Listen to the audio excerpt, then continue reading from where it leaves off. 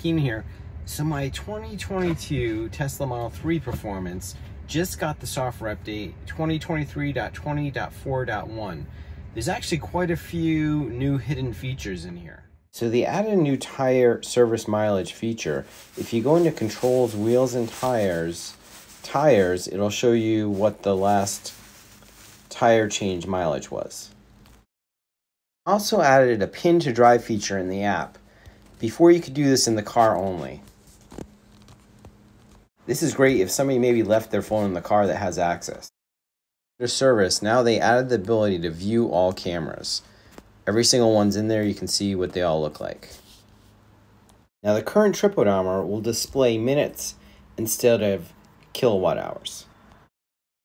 If only the driver's in the car, the passenger side climate controls disappear, which is nice. As soon as somebody sits in the passenger seat, they reappear. There you go. Remember to like and subscribe for more videos at Tesla, Rivian, Wi-Fi, and tech products.